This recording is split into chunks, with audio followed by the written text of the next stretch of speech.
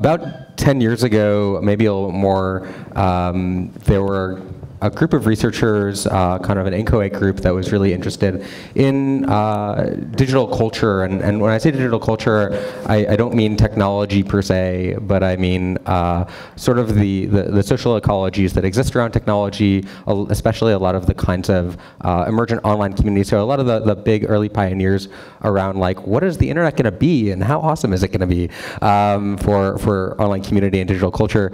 There was sort of another angle to those people that were people interested in that stuff, but sort of coming from the perspective of learning and education. And the intersection between those spaces for us is really interesting, and we're going to maybe chart a really quick story about how that happened and what how Hive Learning Networks, which is kind of these big collectives of city-based institutions of youth-serving organizations, sort of emerged from that, and some of the dynamics involved in those spaces in terms of their interaction with digital culture and supporting young people's learning around technology. So these kinds of scholars that I referred to earlier that were interested in learning and digital culture in online spaces, they looked at places like World of Warcraft, and they looked at places like, you know, fan fiction communities, you know, up in your books, writing your fan fictions for you. Partly because these were really rich places with dynamic social practices that really focused on creating meaningful things that had very strong community norms. And they were also important because they were places that young people were starting to inhabit, and there was starting to be some, you know, importance in understanding what youth's digital lives were. And certainly a lot of, you know, Dana's work focused on this, and there was some really groundbreaking research that I know Dana was deeply involved in around hanging out, messing around, geeking out. It was a project led by Mimi Ito and a whole host of researchers over 3 years that looked at sort of both the social lives of kids, as well as how they kind of geeked out with technology.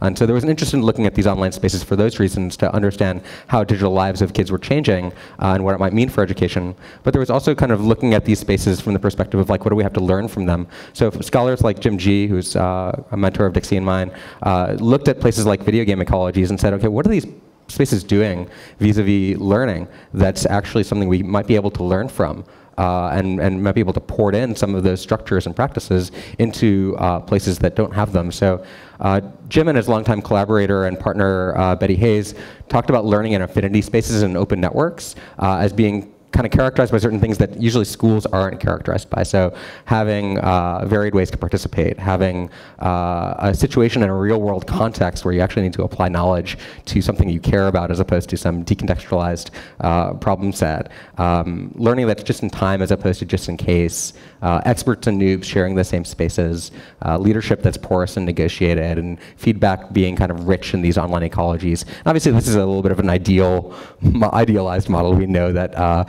many online spaces are not always characterized by such lofty goals and lofty ideals. But I think part of what they were doing here was looking at these spaces and asking, okay, for the kids that are involved in these spaces, they have some pretty interesting opportunities. And how can we provide those opportunities to people that might not have access to these spaces, and how might we be able to refashion our learning environments in general based on some principles from these spaces? Henry Jenkins talked about this kind of participation gap, that, you know, it was sort of a more of a sociocultural spin on the digital divide, that there's going to be a whole new set of literacies around technology that are going to be inaccessible to a lot of young people, and how do we prevent that from happening? And so some of the work that was done was then aimed to formalize a lot of the lessons from these spaces into a set of principles. And so Mimi Ito and a lot of her colleagues, both in the academy as well as in practice context, you know, really amazing educators, worked on this framework called the Connected Learning Framework, which influences, I know, a whole line of research here at Data and Society. And it sort of called for 6 design principles. It talked about learning as something that should be interest-powered, as something that should be production-centered, really about making either knowledge, artifacts, things that are consequential in the world. Supported by peers, having some kind of shared purpose or broader goals that are embedded in larger society in some way. This idea of an academic orientation, which really is about the kind of future career or civic life or academic life, you know, something that is just beyond this moment. And this last idea of learning being openly networked, that it should be something that connects different spheres of young people's lives and different institutions and settings. And one thing that's interesting if you look at all of these principles is that amongst the first 5, you can imagine, say, a given workshop or classroom that incorporates all of these first 5 principles. But that principle of openly networked is implicitly something that takes place across geography and across chronology. It is something that implicates many institutions and contexts, from home to community to schools to various institutions and civic spheres. And it's something that implicitly needs to happen over time. You're never going to be in those places all at once. And so it's about creating this kind of layer of open networks across spaces and across time. And the Hive, in some ways, was an attempt to have that sort of affinity space, open network sort of ecology be something that happens more frequently for young people from non-dominant communities that don't usually have access to the kinds of experiences that maybe kids that are geeking out in fanfiction communities might be getting access to, or kids that are from more privileged contexts might be getting access to. And so the idea was to sort of take a lot of really powerful organizations under a banner of many, of sort of a larger network under the name of Hive to do this work. And so here in New York, there's now over 81 members in the Hive. Everything from kind of cultural institutions from the Museum of Natural History, Carnegie Hall, Museum of Modern Art, to kind of smaller organizations, but well-known ones like I-Beam, community-based organizations like The Point, really just kind of a whole bevy of different types of youth-serving organizations that kind of together can create something that wouldn't be possible otherwise in terms of having an openly networked city to create experiences for young people. Important for the story here is also the stewardship by Mozilla. So Mozilla is kind of the steward of Hive in New York. They've been, Hive has existed in New York since 2009. There's also Hives in a number of other cities, but Mozilla stewards a number of them, and they kind of create the connective tissue between all these organizations. So all of, there's kind of community meetups and community calls, and there's a whole lot of there's catalytic funding for projects that comes from a separate fund that exists. And the Hive sort of talks about itself as as sort of 2 things. So the first is an ecosystem of opportunities where young people develop 21st century skills. So this is what Dixie and I sometimes refer to as the network for learning. So it's a network space for learning for young people. And then the second kind of frame on it is this idea of a citywide laboratory where organizations collaboratively design connected learning experiences. And so you can't create, the ecosystem of opportunities needs to be created. And so the means of creation is this kind of collaborative process and engagement through lots of these organizations. And you can sort of see later, like how I have a little bit of a visualization of how much this actually happens in the city. So these 2 ways of thinking about the network for learning, that's the opportunities for young people, and the second one is the network that learns. This is kind of the citywide laboratory of organizations, are the 2 frames that have driven our research project and our respective dissertation work, which we're going to talk about very small pieces of today. And I think the idea, hopefully, a lot of this stuff is pretty fresh off the press, so hopefully you guys will be kind and give us kind feedback, literally emerging from our dissertation caves today. But Dixie's work is focused on youth trajectories and pathways and this question of how youth navigate this kind of, these experiences to develop, becoming geeking out kind of kids. My work focuses a little more on the organizational level of how do you have a network for innovation, and where does digital culture play into that. So I'll pass it over to Dixie to talk about some of her research. Thank you, Rafi. So, hello. I cannot emphasize enough how raw and new this is, and Rafi can cover up that rawness much better than me. So please let me know if something's not making sense. I actually welcome interruptions during my little data bite here. So I'm going to talk about our youth trajectories and pathways study, and the goal of that, again, was to kind of look at the factors that support long-term interest-driven learning, especially amongst youth from marginalized communities. And we also wanted to see how Hive programs or the Hive network and everything that we do, how that functions as an intervention, how well it does in terms of reaching this goal of supporting young people's long-term interests. Here are some photos from a Hive program that's very popular, and I just want to say a few words about the typical Hive program, although they can vary, depending greatly. There are over 81 institutions. So in general, they're relatively short-term-ish programs that last 2 months or so. They have a lot of the connected learning principles embodied in them. They're production-centered. Youth engage in these digital media making projects that combine design and art, and they're personally meaningful. There are often these teaching artists that are there who are professionals in the digital media field, who can share a lot of deep expertise that youth aren't able to find in other places. In this case, young people were invited to design a game coded in a Unity 3D environment, also design a custom gaming controller, connect that to the game through an Arduino device. This young man here, he's one of our youth cases. We call him Sapphire. Instead of making a regular glove controller, he made a scythe because his character in the game uses a scythe.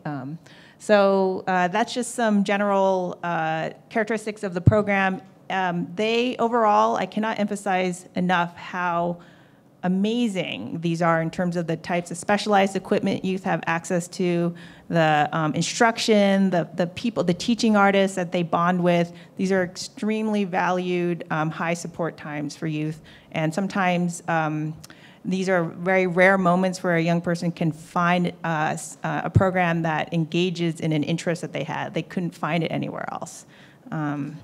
So in terms of the methodology, we did case studies of Hive teens, high schoolers, recent high school grads. We followed them for 6 to 12 months. We were looking mainly at their social support, so who was helping them maintain this long-term interest, or this interest in a long-term way. That was just something that emerged after visiting programs and talking to youth. It just seemed to come out in the interviews, so we wanted to just follow that thread. We followed 2 groups of youth that we'll just loosely call early stage interest and later stage interest. So early stage interest youth were youth who were sort of interested in something but didn't have a lot of experience in it. They engaged. Their motivation was often maybe more friendship driven. They're more consumer oriented, so they're interested in video games and playing video games, in video game consoles, as opposed to production oriented, making games, writing, walkthroughs related to games. To connect to the Hamago framework, they're more around hanging out and messing around. They didn't have as much expertise, and their social network around this interest was weaker. Later stage interest, production oriented, they were definitely geeking out, a fair amount of expertise, and their social network, and they had mentors, they had peers who also had a fair degree of expertise in this interest.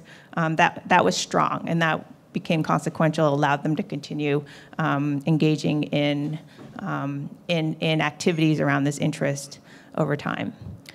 In interviewing these youth, we then took all their transcripts, coded them, and we came up with a framework of social support. So we came up with 5 areas of social support that youth valued and thought were important for their digital media making interests. So the 5 areas are material support. Obviously, they needed laptops and the Arduino microcontrollers, DIY materials that are hard to come by. They really valued having access to those types of things.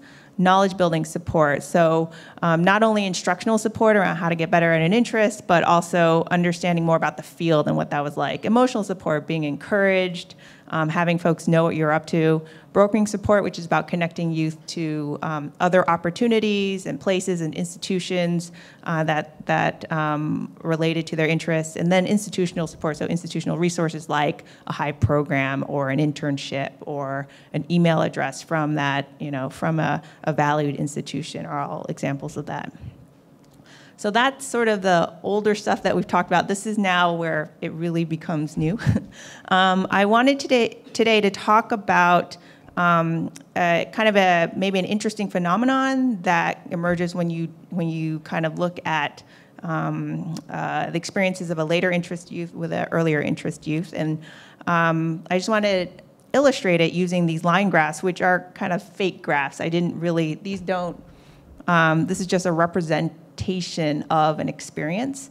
So if you look at later interest youth and you sort of think about their experience of social support over time, you'll see that there are a lot of peaks. And perhaps the highest peaks are these Hive programs because they are such rich experiences. But these youth are also doing a lot of other things. They're doing things at school. They're collaborating with friends. They, found an after-school workshop and they engaged in that. And that's largely because of their social network, and also they're attracting opportunities because they also have expertise. So people are, and they're signaling that they're interested in something. So other people are reaching out to them, letting them know about things.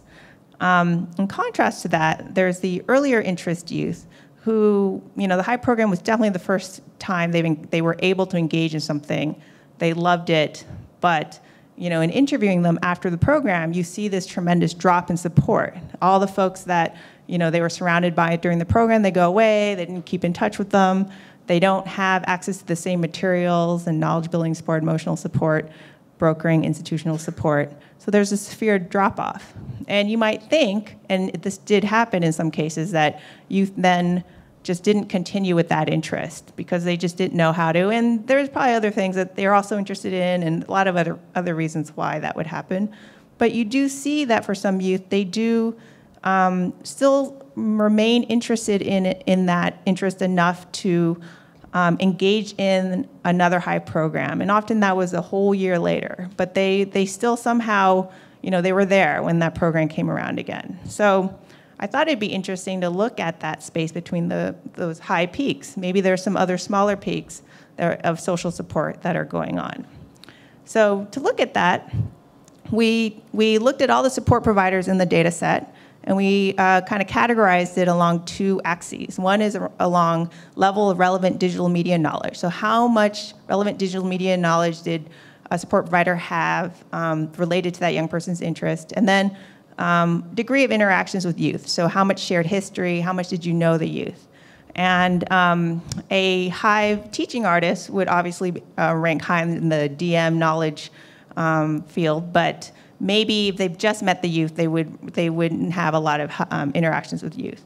Parents, you've told us, were, they knew the youth, they spent a lot of time with the youth, obviously, but they generally didn't have the kind of digital media knowledge that the youth thought was helpful.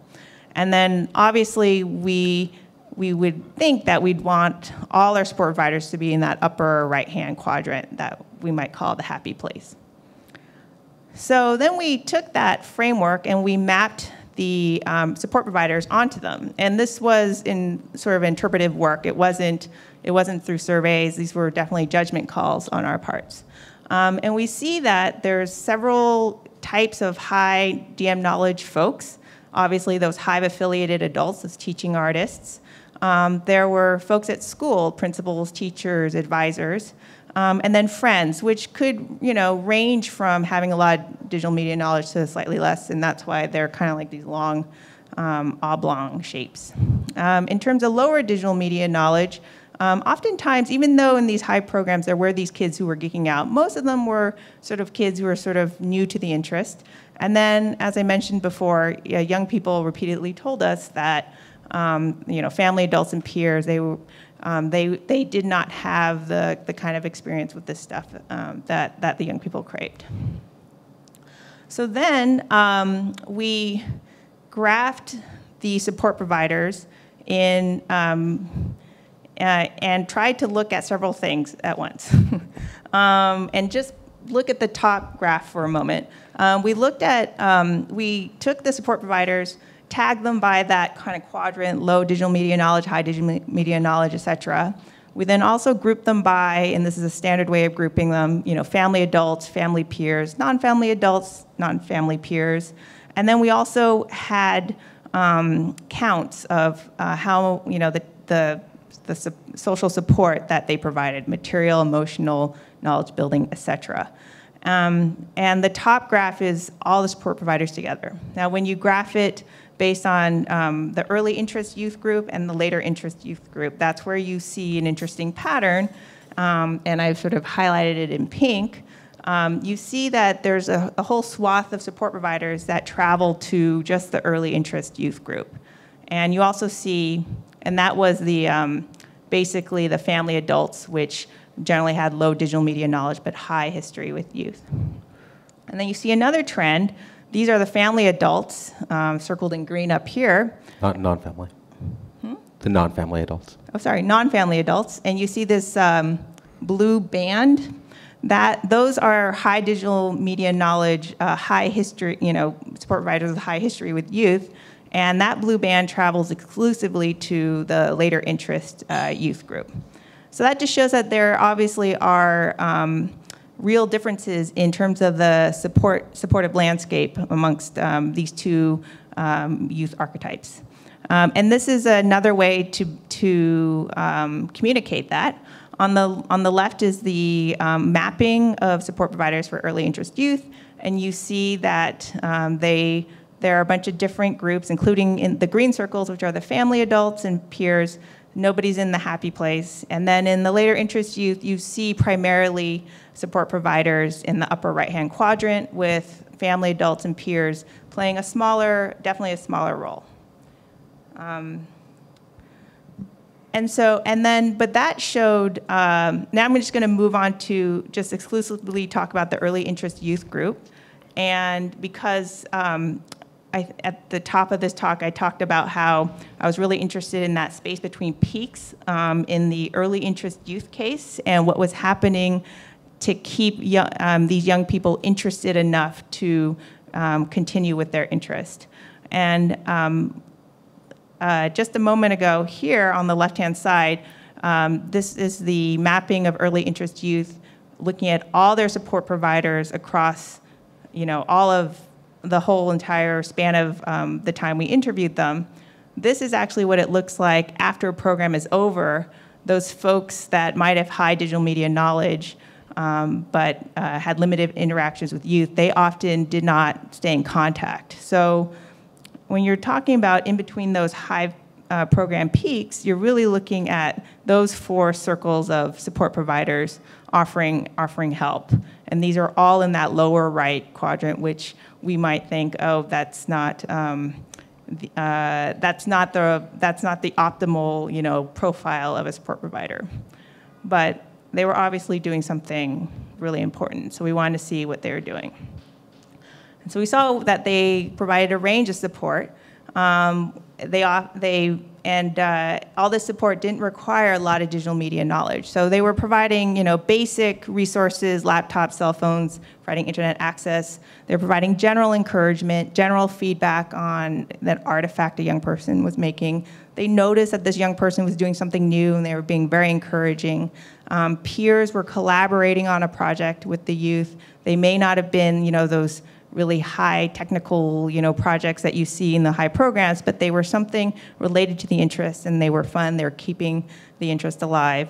And then the final 3 forms of support, which we categorize under brokering support, seem to be especially important. There were people who were sharing information about other programs and people and websites that young people should check out. They were helping a young person connect their interests to school and career goals, where to go to college, what does this mean in terms of their future goals. Some folks even invited the student to make a presentation at school and talk about their Hive experience there. So we really honed in on this idea of brokering as being a key place where everyone can help a young person maintain her interest, and it doesn't require a lot of digital media knowledge, and it has an important implication in terms of fulfilling this openly networked principle of connected learning, because brokering connects youth between these different systems of support in terms of family support, what's happening in what the family knows, what the school knows, what after-school program folks know about a student. It sort of connects all those different systems of support together. And it also, in times when within that system there are breakdowns, brokers can also help connect the dots. And in the end, we hope that through more increased brokering, we can enrich youth social networks so that they also can feel positioned to go out and reach and find those future learning opportunities. So in conclusion, we just took this more simplified view, this idea that supporting youth pathways is about having early stage interest youth maintain their interests long enough so that they can form the social networks and develop the social support to enter into more of a later stage interest. And this can be done through a mix of short bursts of highly specialized support, so these Hive programs, and then these more sustained periods of general support. And that brokering seems to be an especially effective strategy that we can all be more intentional about, and that will make a big difference concerning this. Cool. Thanks, Dixie. So I'm going to change tracks a little bit to talk about the sort of other angle on this work, which is more focused on this idea of Hives being citywide laboratories. And so this is more the organizational experience of how a lot of these Hive programs are actually come to be produced. These educational initiatives don't come out of thin air. And there's a lot of new interactions that are happening between these organizations to support the creation of these learning experiences. So just to give a little bit of a sense, this is a visualization of on the left side, it's organizations. On the right side, it's collaborative projects that they engage in. This is just between 2010 and 2012. There's an additional 3 years of data. So you can see there's quite a lot of collaborative projects that they're working on together that then are experienced by young people one way or the other. Huge amounts of interactions between many, many organizations that are deeply complex, often fraught, sometimes amazing. You know, it's sort of, you get the gamut. And within this, there's also a lot of organizational learning that's happening and experimenting with new things. So it is an innovation infrastructure on the organizational level, and people are doing things they haven't done before and definitely going into areas of work that they haven't previously encountered.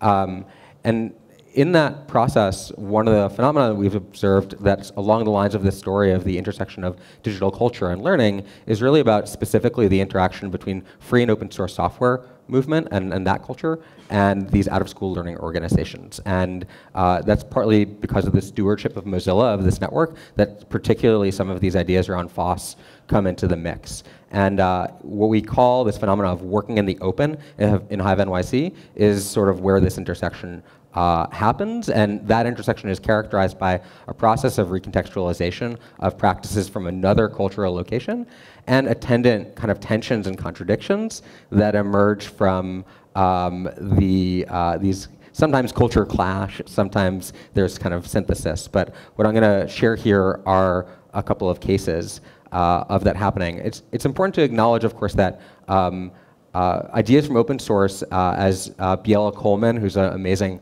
ethnographer of digital culture and hackers, talks about FOSS as having norms and values that are characterized by semiotic surplus and elasticity. And we've seen that kind of semiotic surplus and elasticity support the circulation of open source practices to a lot of different places in society already. So obviously things that we know like Wikipedia are based on the kind of the peer production work model of open source. Things like Creative Commons take the legal licensure practices of open source and apply them to intellectual property.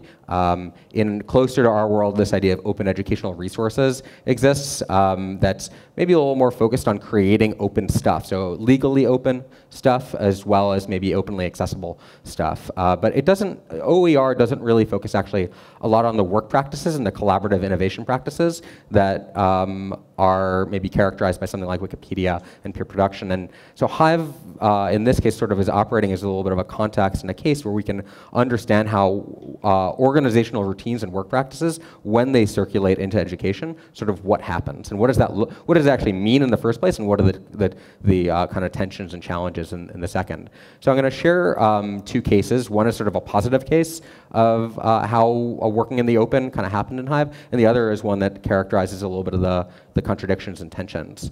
So there's a project called Hackasaurus that was early on developed, sort of led by Mozilla, but very much in the working in the open ethos. It wasn't, there were so many other people involved that to call it a Mozilla project is actually like a little bit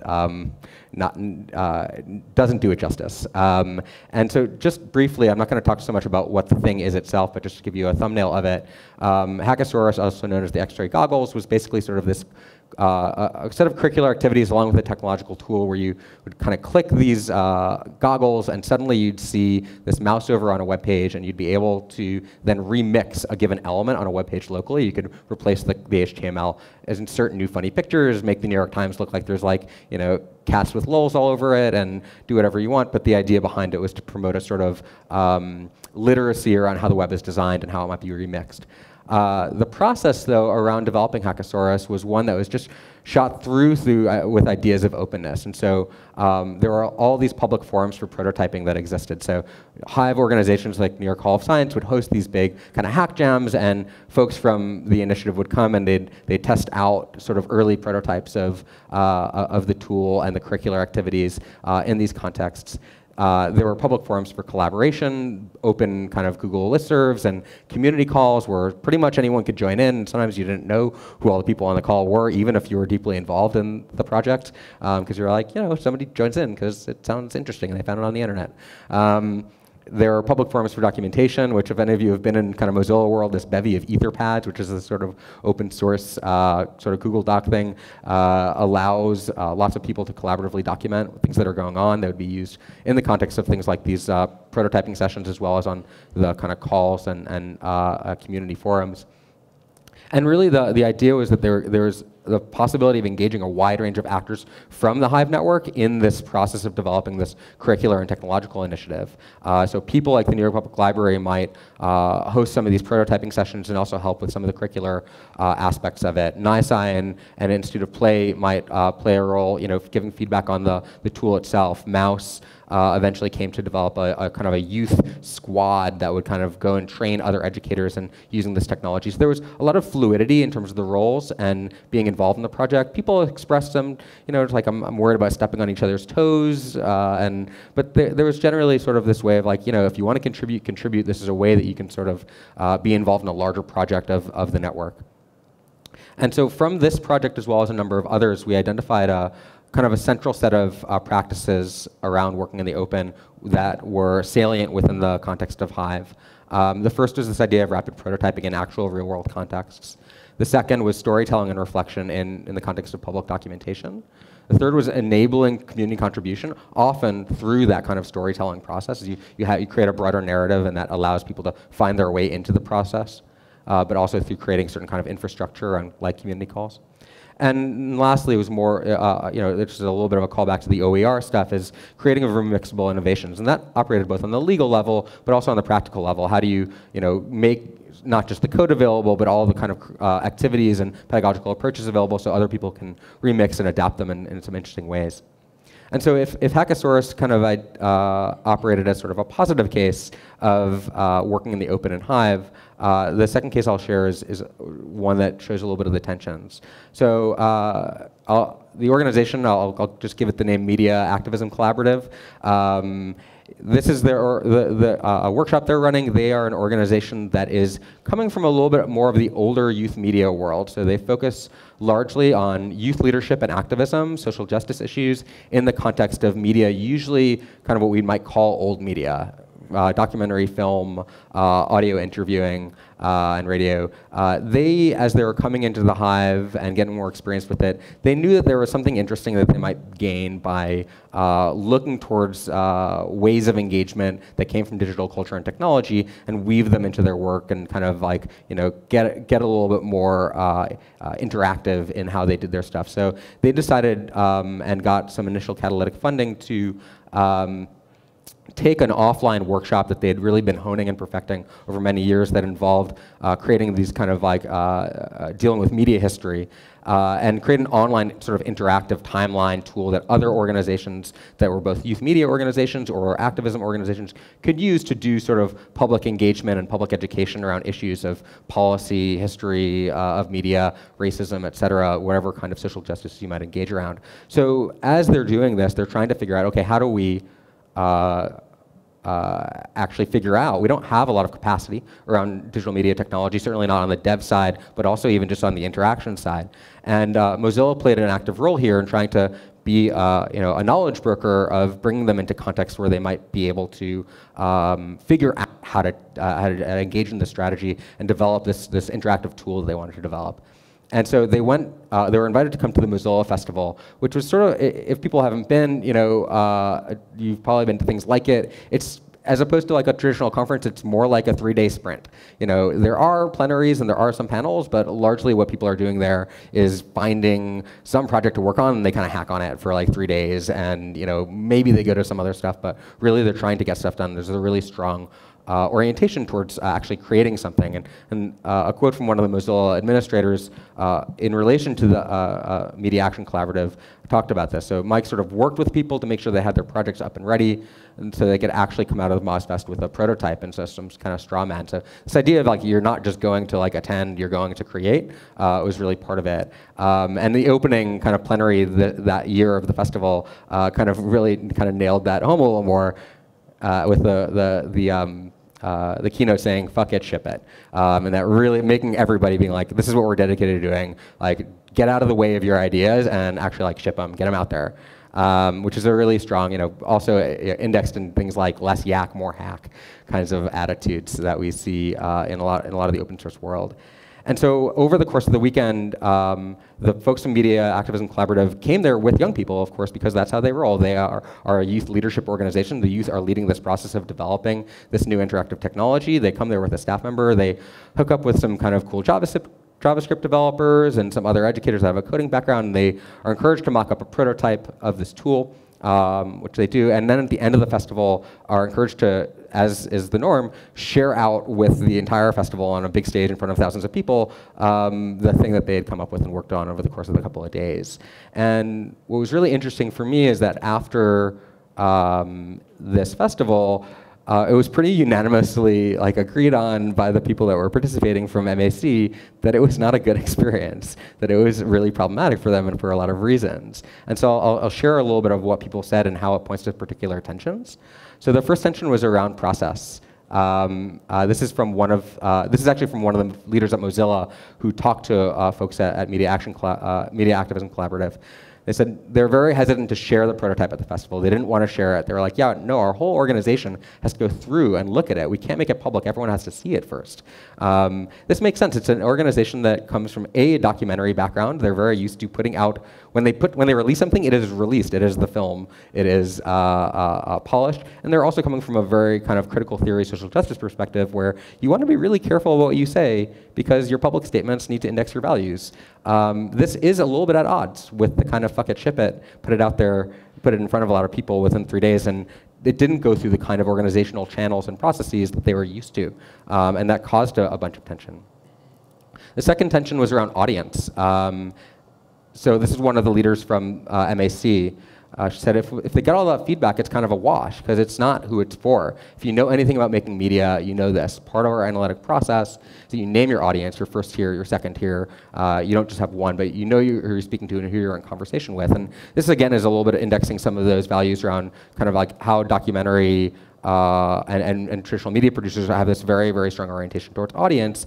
And also just the fact that, they were creating this tool to help activist organizations do work, and those organizations were not present at MozFest. They were not the audience that this tool was made for. And so the idea that you'd kind of create something, get all this feedback on it in this context was somehow at odds. Of course, the ability to gain the expertise to develop a prototype was there at the festival, but the audience that they needed to put in front of maybe wasn't from their perspective. So lastly, and maybe most compellingly, was this idea of the safety of young people themselves that were involved in this process. This is, again, one of the leaders of MAC. She says there's a maker culture, there's a hack it, ship it, fuck it, put it out there, which has a tremendous kind of freeing elements and is liberatory on some level. It can play out negatively for kids that are already at a disadvantage. You're not allowed young people of color to make something shoddy and show it to the world and go, oh, good little children of color, you made something simple. She goes on and says, the idea that you can always put stuff out there and have it be open and revealed presumes a level of privilege, a certain amount of privilege to negotiate and move through the world without severe kickback. So she kind of takes a real kind of classic unpacking the knapsack of privilege sort of approach to understanding these working open practices and saying, like, listen, my kids that are coming from, like, you know, pretty non-dominant communities, you know, there are black kids from Brooklyn that, you know, it means something different for them to get in front of a stage and put something out there that doesn't look good than it means for, you know, a bro dude from Silicon Valley. Like, they have a different cultural location. And whether you agree with this or not, this is the experience of the organization, and this is the experience of what it means to be engaging with a new culture that and also something that was developed, a set of cultural practices around open source that were really developed for a particular purpose. And the things that these organizations do, these youth organizations do, were developed for another purpose. And so those purposes might sometimes be at odds. There might be some ways to think about resolution of these cultural tensions, and that was something we also saw in our data. So this is from a Hive administrator after the festival. You know, she was really wanting to know where was the clash, what didn't work about this process of looking at MozFest as a way to create prototypes. Are there places where your methodology and your pedagogical approach really are clashing and don't fit with the way that Hive works? And she said, I really want to figure out if people understand what we mean when we talk about open technology and open culture, and whether that culture, how it works and how it doesn't. And, you know, for us, this is part of what it means to be looking at an ongoing unfolding story of the interaction between digital culture and learning and education, is that you're going to encounter new tensions. You're going to hopefully maybe gain some new practices through the cultural intersections that occur, and somehow there might be some resolution moving forward. And that's a story that we're hoping to continue to tell. So I think that's all that we've got for right now. Thank you so much. Really appreciate your audience. And if you have questions, comments, feedback, we'd really love to hear them.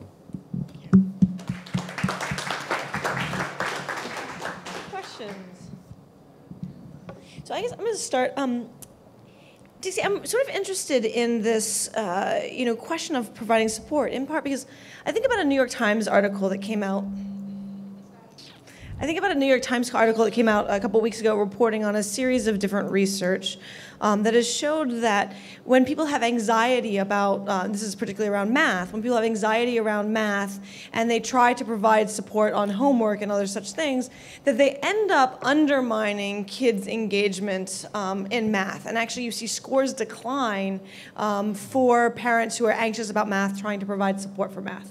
And so one of the things I'm curious about is, what does it mean when you have these, you know, well-intentioned, supportive family members who may not know anything about technology, and what are they implicitly imparting to some of the communities that, or to some of the kids that they're talking to? So I think that there was a range of support or that had good or bad outcomes coming from family members. So it's really great that you bring that up. And part of it has to do with that long history that they have with youth. So I didn't focus on negative examples, but it did come out, and it was kind of interesting to reflect on. For example, one young woman said, you know, her mom doesn't really, you know, take her interests seriously. And I thought that was odd. But then it turned out, you know, if you think about it, this mom has seen this young person go through many different interests. And in fact, through high school, she was very focused on a certain type of interest, law. She did mock trial. She applied to a college with the intention of going to the law program. And then she does this summer program. She comes back. She's like, I want to be a filmmaker. And so it's fair to say, you know, for this parent to say, you know, what are you talking about, you know? And then there's also issues around, you know, evaluating this field. So filmmaking, that seems kind of like a freelance thing versus law, which I feel like would be better for you, you know? And then you contrast that with these teaching artists who might be, you know, like a filmmaker who is a freelancer who's fighting really hard to pay the rent, and they see a young person wanting to be a filmmaker, they're going to be supportive, right? Because no one, you really crave that support from people. That's what's kept you going. So it's almost kind of like this historicity stuff that really comes into play in terms of how people approach social support, and then that can have effects in terms of how it's interpreted and how it's met by students.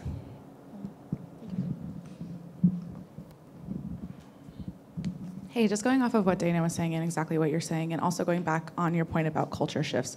So I'm wondering a little bit about your research and how much you included culture within that, because when you're saying, someone's coming home and saying they want to be a filmmaker based upon some program they went to, my thought process is immediately, what is the culture of this young person? Because in many cultures, and especially like low socioeconomic cultures as well as communities of color, coming home and saying you want to be a filmmaker is not a viable option. Right.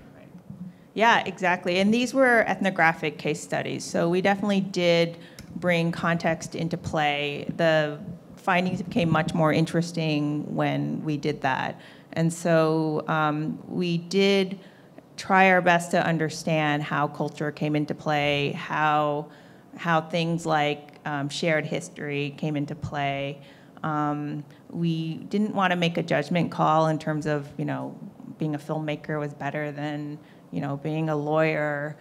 We really just wanted to understand the motivations, the inner logics in terms of why a person reacted the way they did. And they did play a big role in terms of whether a young person continued with an interest, but in also weird ways too, like, a young woman might have a history of tension with her mom, so when her mom says, I don't really support what you're doing, that can play out differently than when they have a close relationship or whatnot.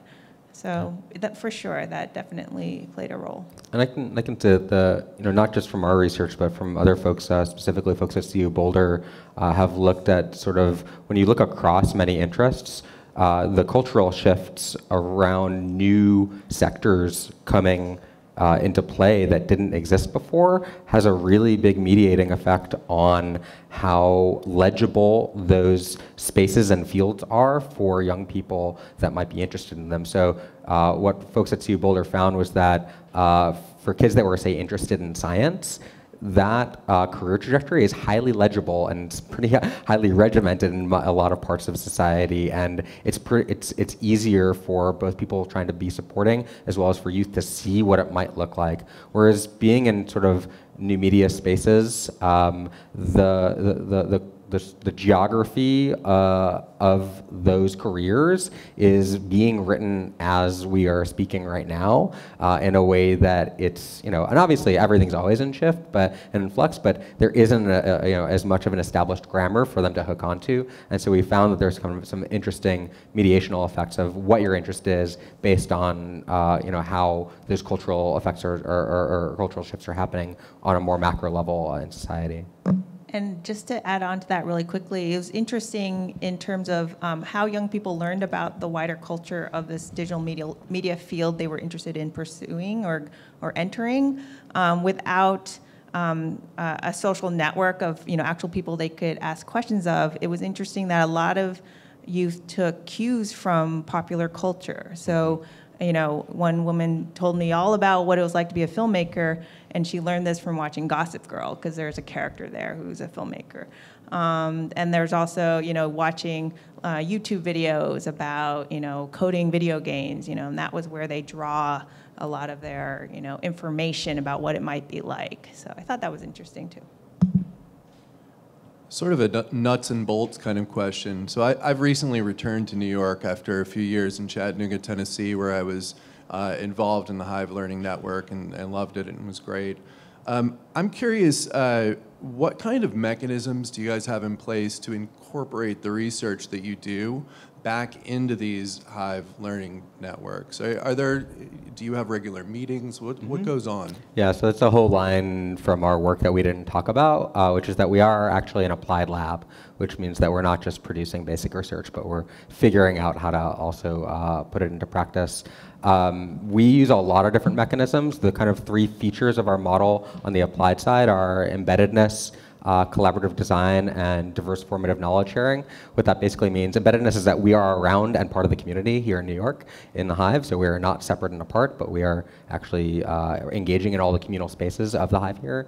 Co-design really looks at sort of doing actual design research experiments, but coming up with what they are with community members in the network. So this isn't basic research. It's sort of like we'll come and we'll bring particular problems to the table. Maybe it's problems around brokering, maybe it's problems around, say, working in the open and knowledge circulation, and we'll create sort of sprints and hack jams where we come up with research-based and evidence-based approaches to trying to solve those problems, and then we'll work with them to do these experiments where we act as sort of data collectors and help to iterate based on the data we collect. Diverse formative knowledge sharing is basically like, we don't just clock in once a year with a report. So we are constantly presenting on community calls and conference calls. We are holding our own meetings. We are putting out 1-pagers and 2-pagers as opposed to just 60-pagers that are out there, and really experimenting with what kinds of knowledge is most useful, and having to also contend with, like, okay, what are the pressures of the academy, and what does the academy want, and what does the network want? But we do, that's a big part of our work in a whole realm of what we call research practice partnership model that we pay a lot of attention to and actually have an explicit line of research on. So we're researching that process itself of how do you be a good research actor within a big distributed network of lots of communities and lots of institutions.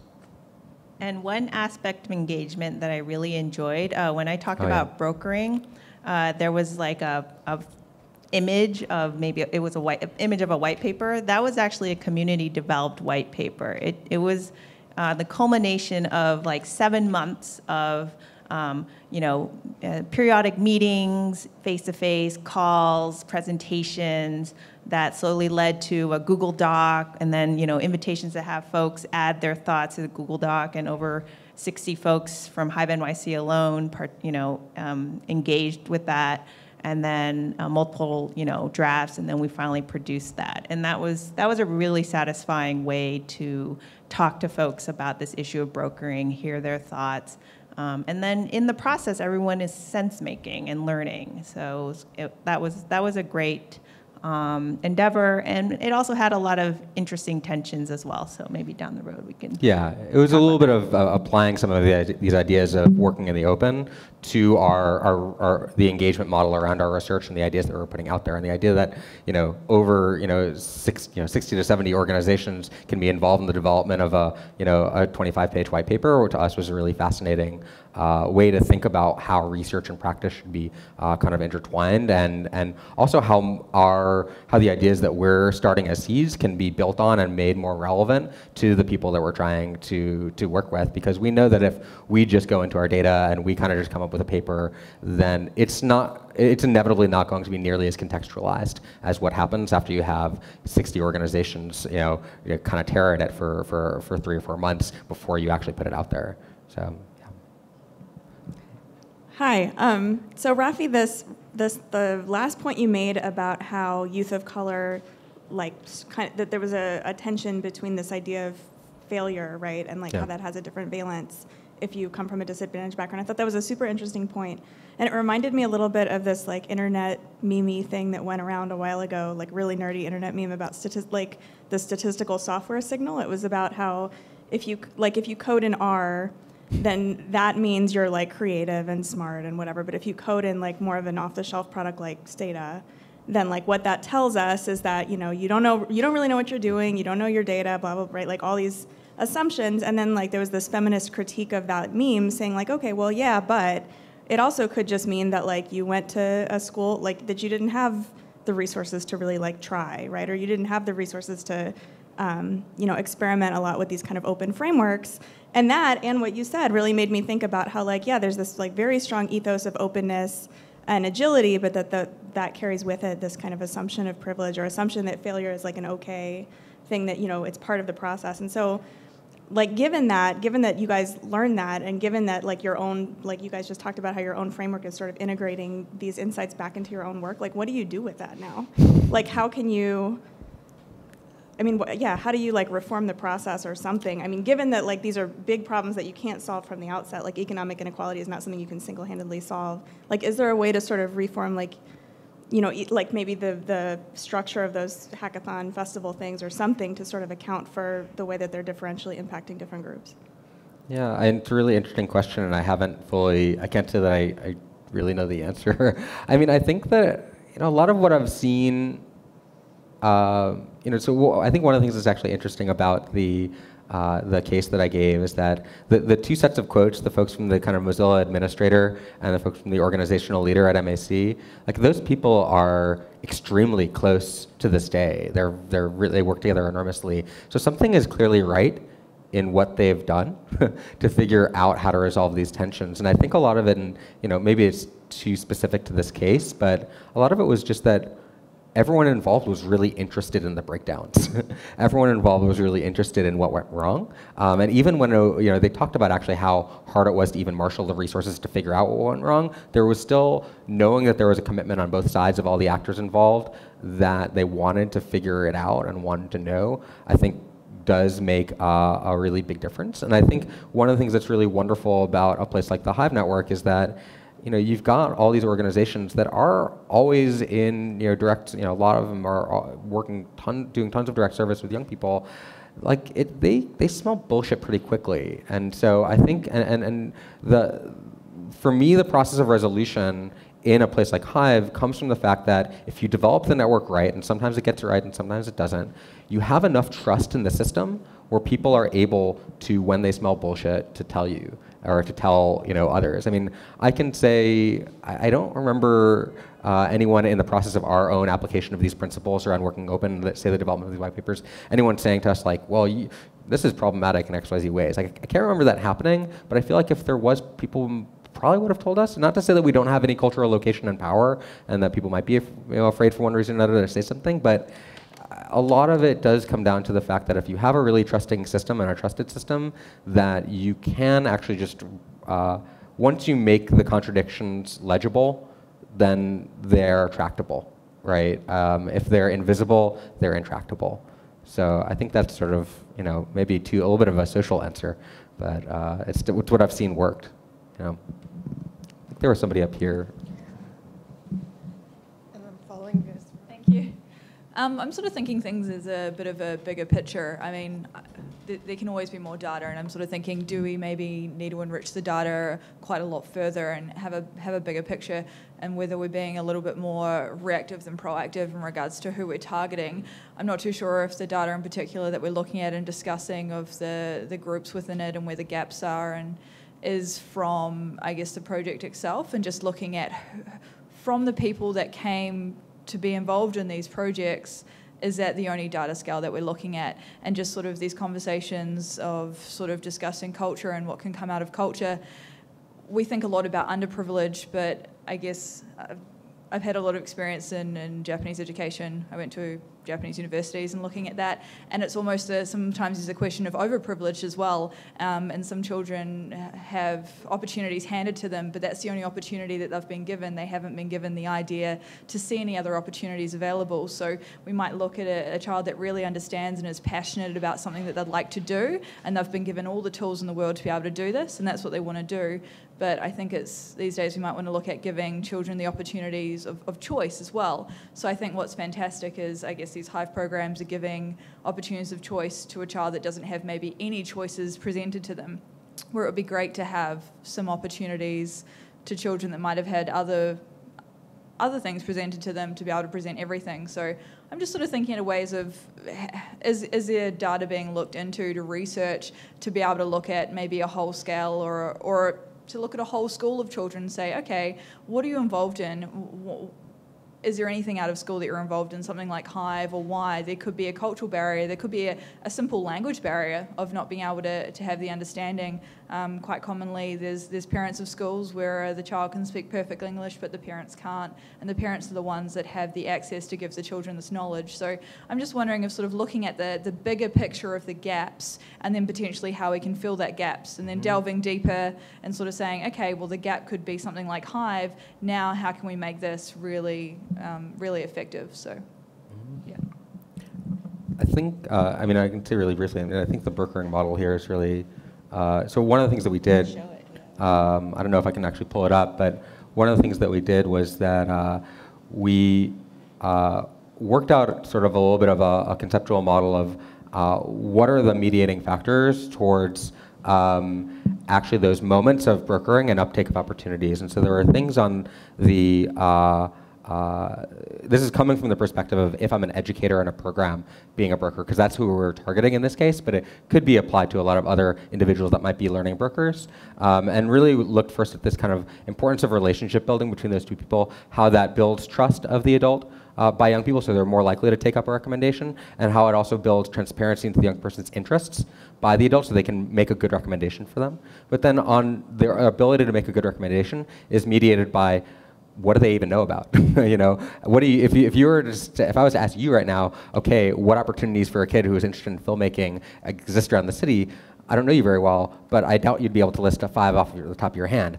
I know this stuff super well, and I can't list 5 off the top of my hand. I can tell you organizations to go to, but the process of having informational transparency of the ecology is a big challenge for people that will be learning brokers. And then on the youth side, the youth's own network orientation, like how likely they are to signal and seek help and think about the idea of like, yeah, I can go and find a next opportunity, is another thing that kind of mediates it. And I think it doesn't fully tell the whole story. I think part of what you're also interested in your question or comment was that how do you even think about what will lead to a kid having choices and being able to make certain choices, and what are the possibility spaces in front of them. But we think that part of this model sort of starts to get at some of those questions. I don't know if that helps. Yeah, this model was, you know, it took a while to get to even this model, but then the more we look into this issue of brokering, the more we realize how in a lot of ways it's incomplete, or there's places to add more things like the barriers you were talking about, which definitely exist. And what's nice is that because we put this out there and we tried to disseminate it widely, it got picked up by an assistant principal at a school, and he decided he wanted to use this sort of this model as a stepping stone to talk to his advisors in the school and create kind of a systematic inquiry into how to be better brokers for all the youth in the school. Because right now they were seeing how there was a lot of familiar faces that were going off to do these after-school programs, but they wanted to really figure out how to get everyone involved and what are the issues, you know, transportation, cultural barriers, things like that. And we're hoping to maybe observe and try to help them understand. And it's that perfect research design where it's a whole school, and you can kind of see also the positive examples as well as the less positive ones. So, excuse me, do you have any visibility for the kids that have already been through the program? And I know you've focused on the importance of brokering, but do you have any visibility on kind of 5 years out, kind of what's happening and you know how the program is worked? So that's one question. And the second question is, and I think you started to get to it in talking about this assistant principal, what's the role for public policy? Do you see, have you looked into that, or kind of public support for these types of programs? Yeah, I mean, sorry, the first part of your question. I'll handle the first yeah, go part. ahead. Yeah, 5 years out would be amazing, and I would love to do that. I haven't done that yet. I would have to probably go to, you know, Hive educators who are still in touch with some youth and do like a historical interview, and I would really love to do that. Some of these youth, because I'm taking so long to finish my dissertation, I've actually known now for, you know, like 16 months, right? I picked an interesting time to follow them because it was like senior year in high school. and then first year community college. And man, I mean, things completely changed. They entered a new system. A lot of things did not work well for them. Classes around, video editing at a community college turned out to be really uninteresting, and really, affected their ideas about truly what they really wanted to do with their lives. So I think it is really interesting to continue following them, and also to pick times when there's these important transition moments, because I think that the next question around policy, I think that could really attend to that, and I would love to talk to more community colleges. I was talking to Mark about that last time I was here, in terms of trying to see if we could bring more awareness of what we're seeing in Hive programs and what's working well in terms of those, structuring those programs around connected learning and as productive affinity spaces, and how to maybe get community colleges to structure some of their learning environments in that way too. I think that'd be a really powerful next step for our project. On the public policy question, I mean, one of the things that we have started to look into is, the city invests massive amounts of money into, say, summer youth employment programs. This year is $90 million and thousands of youth employed. Largely, almost entirely, no matching between actual interests and what the opportunity is. It's a really broken system when it comes to the ability for a young person that has a particular interest to really be very well matched. It's sort of often you're hoping for a summer job, and it doesn't really take attention to this kind of youth-centered view of what do I actually really want to do with my life. And so we've started some discussions with people that are connected to those systems to try to figure out, even on kind of the structuring of the UX of the application for the summer youth employment program. God, I mean, it looks like every other government website in the world, i.e. it's horrible. And you think about a kid from Brownsville who's trying to figure that out, and it's forget it. Let alone actually try to have it be a pleasant experience that makes them be able to connect to some kind of interest they have, to what kind of opportunities are available there. I think there's there's a lot of things around connecting these many institutions. So having this vision of having sort of school speak to all these out-of-school organizations, speak to plenty of kind of community context, is still a vision that's in many ways largely unachieved and pretty tough to achieve. And I think a lot of the work that's happening here at Data and Society around the Enabling Connected Learning Initiative focuses on these issues of student data privacy, partly because when you're going to try to connect all these institutions, what does connection mean? Connection means that somebody's collecting data about a kid that's going to travel with them in some way, and who's going to own that, and what are going to be the implications of that, and what are the implications of safety for young people who are non-dominant in that kind of case. Forget presenting at the end of a conference and having this huge data trail behind you that maybe is good and maybe is not good, and who's looking at that. So I think that there's opportunities on the public policy level, on the big systems and institutional level, to create better connections between a lot of the consequential institutions that would help to maybe collectively support a youth long-term pathway, but it is fraught with a lot of privacy issues. And so I think the work you guys are doing is critical, and we really want to see what comes out of it.